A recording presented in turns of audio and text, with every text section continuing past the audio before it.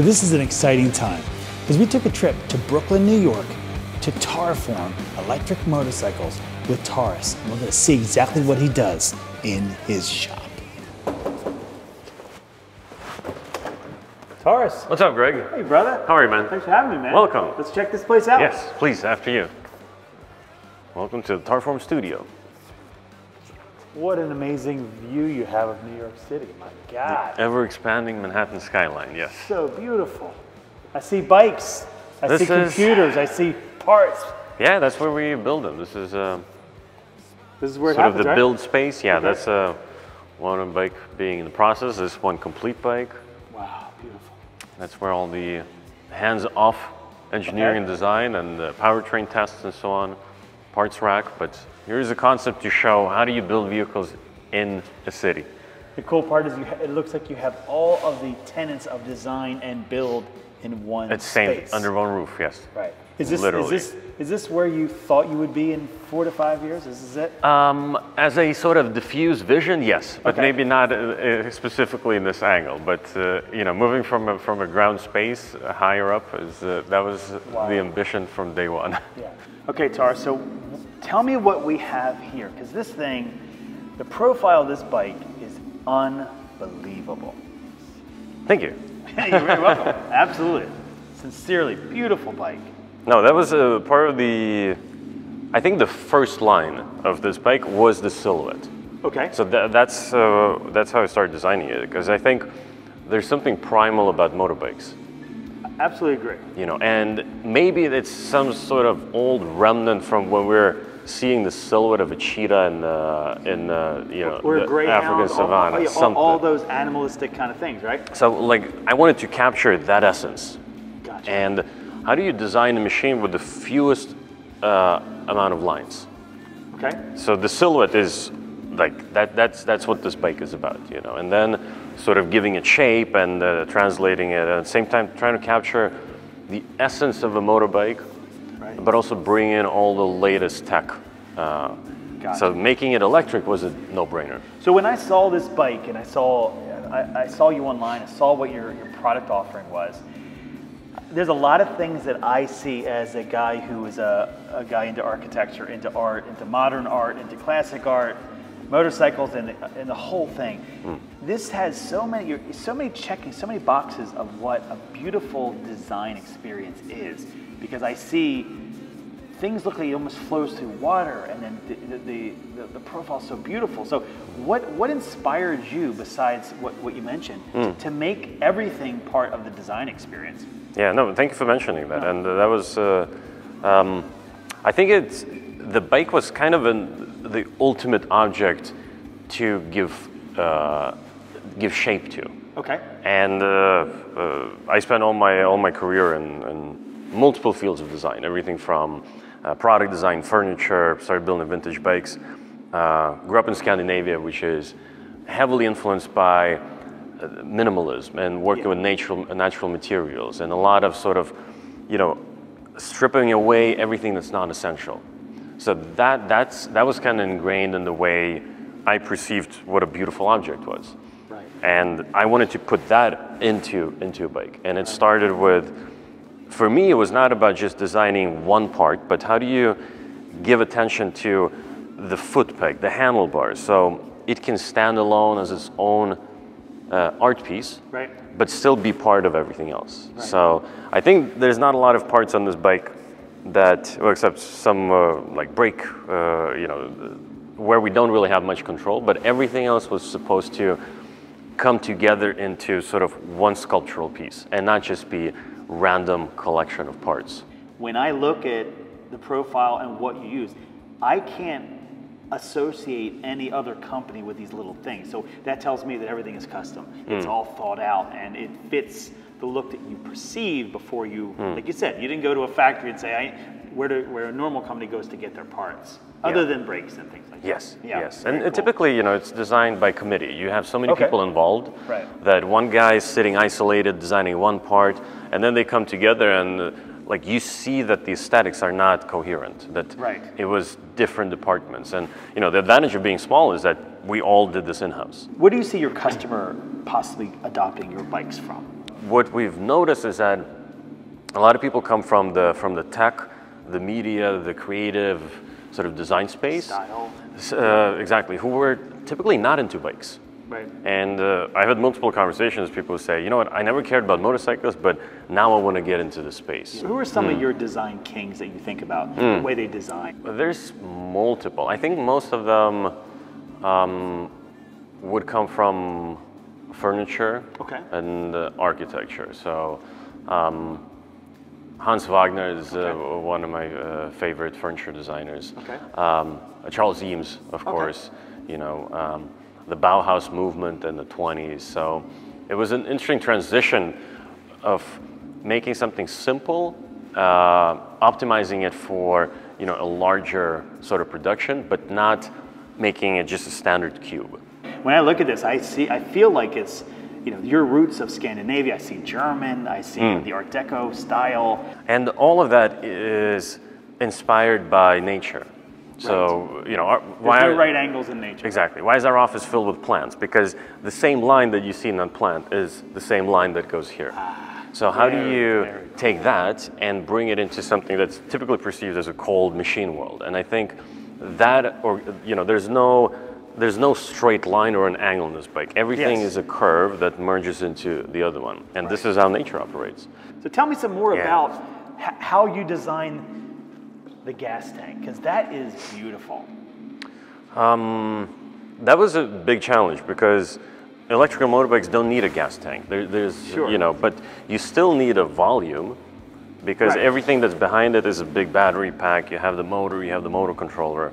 The challenge. That's your center too in a normal bike. That's your weight. You know what I mean? Exactly. So you need to put some sort of shape to it, and the idea was, how do we do something that's familiar yet different? Because if you design something that is a new piece of tech, the idea is that how do you design this bike in a modular way where you can change the bodywork and the panels and essentially give a complete new look to the bike, which you can't really do on any other vehicles because it's too costly and they're not designed with the modularity thinking from the ground up.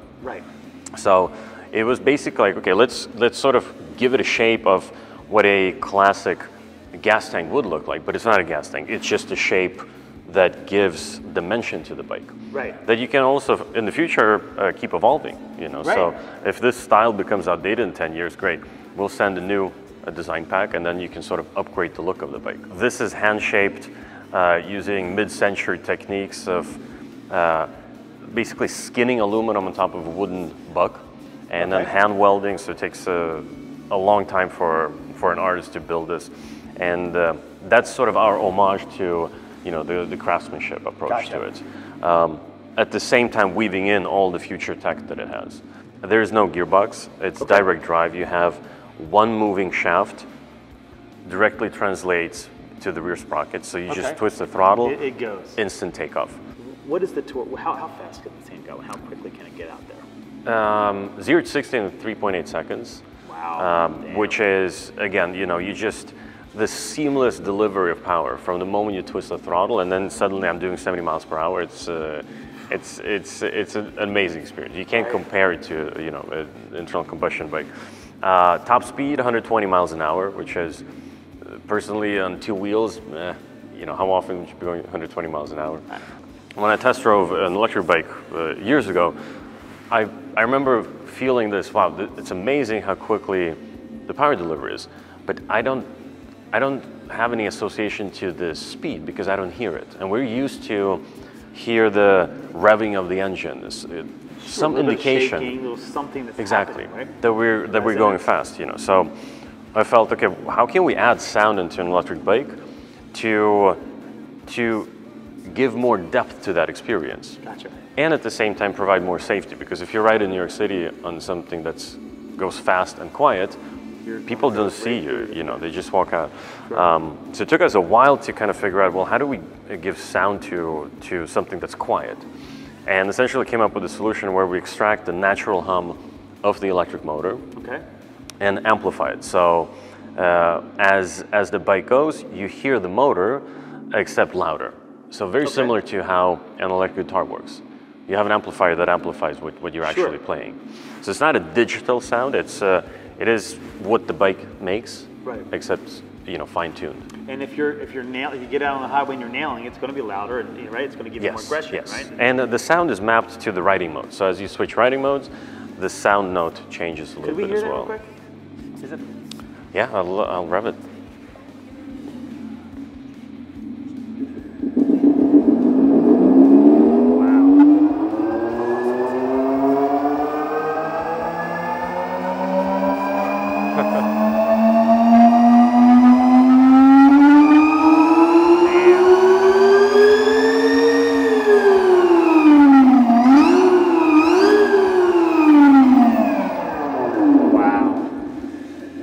So we have a completely electric bike. Yes. And I don't see any cords coming out. So tell me how this thing plugs in to get power. You plug it in regular household outlet, and in 4 hours you get a full charge, or a level 2 charger like you typically see in car chargers. Okay. And most people charge their vehicles at home. So we wanted to make it as widely accessible as possible, that you can roll it anywhere, find a plug, and recharge it. So I literally, if I was to buy one and I had a house in San Francisco, a small row home, I could put it in there, regular outlet. I don't have to install an outlet. I can plug it in and go to sleep in 4 hours of charge. Yeah, just like you charge your phone. Every single night, I have a fully powered bike when I get up in the morning. Yes. So Taurus, the name Tarform is original and different. Where did you come up with that, and how did it come to you? In Swedish, it means something that takes shapes. Okay. That's something that evolves, which is one of the cornerstones of what we do. That it's in a state of constant sort of progression. When you talk about building a motorcycle company in Brooklyn, New York, why America? I moved to the States from Sweden about 10 years ago, and joined this local motorcycle shop in Park Slope. So it was a community with probably 100 people working on different bikes, everything from the vintage Honda guys to the super sport bikes, and spent a lot of evenings there.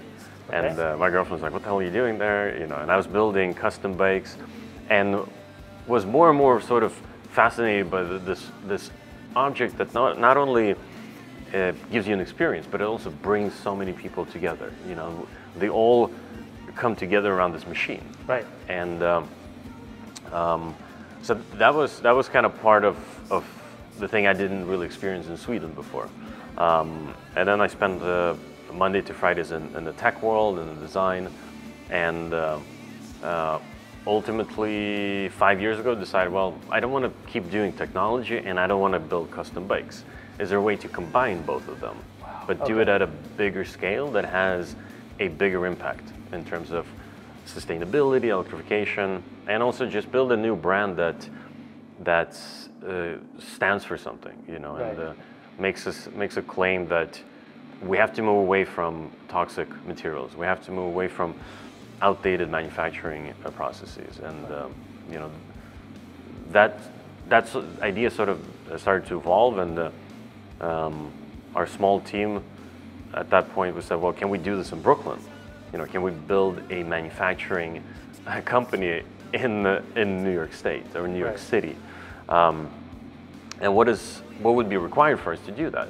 So how do we build things more efficient, and that also enables startups to get to market faster, to build prototypes faster at lower cost, without investing billions of dollars into gigafactories or crazy tooling processes. So it was mainly that idea came from lack of resources. Right. So we said, well, let's low cost, high workflow, right? Yes, and everyone was based here. I didn't want to move to like Detroit or anywhere else. Sure.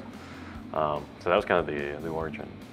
Typically, what you see in not just the vehicle industry, but in how we have structured our consumer society, is that we buy things. We live in a buy and replace society.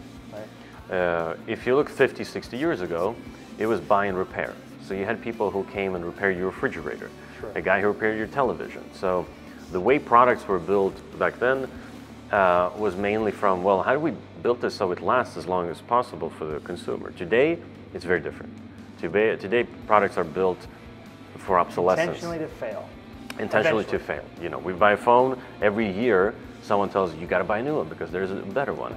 So that fuels insane amount of waste that doesn't have to be there. And vehicles started. That came into vehicle design in the 30s or 40s, which was basically, how do we engineer things to break? Right. You know, it's not a coincidence that your vehicle breaks after your warranty expires. Right. I don't think that's a sustainable way to keep producing things. And you know, if we are a physical manufacturer, someone who decides to bring a physical product to life, Right. I don't think it's just it's not a nice thing to think about what is an eco-friendly material. It's a must-have. Right. Because our oceans are filled with plastics and they're mountains of waste. Right. So bringing awareness to this typically unaddressed issue is a big thing, you know. Right. And what can we do on our tiny scale to look at what other alternatives are there to petroleum-based products? Can we avoid using injection molded plastics? Can we avoid using toxic paints and chemicals in the process? Right. And once we started building the prototype, we saw that there's a lot of stuff out there available that's really cool, but it's not being implemented into the industry. Right. If we build vehicles to last, you only upgrade the things that have to be upgraded. So you don't get that, you know, we're not going to tell you in 5 years, you have to get a new Tarform because the one you have is outdated. No, we're going to tell you, try this new body kit, you know, because we upgraded the design, but everything else should last. This is a beautiful space. It's what I would expect to see in a design world. It just so happens that you make beautiful motorcycles. Well, thank you. That's what's awesome. So thank you very much for showing me what you do, My pleasure. why you do it, and the bikes are beautiful. I learned exactly how they're designed and why they're relevant, but why they're going to be the bikes that really take us into the next century, which is incredibly cool. Thank you, very Greg. much for your time, brother. Yes, next time we'll go you. riding, not just looking at Cannot them. I've looked enough. It's ready to test these babies. Awesome, man. Thanks again, man. Good, my Appreciate it. pleasure. Taurus and his team at Tarform are truly creating the motorcycles of tomorrow.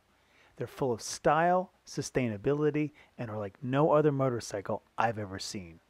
This is Gregory Shelton with Historic Living, Modern World, reminding you, whenever you do something, always make sure you move people.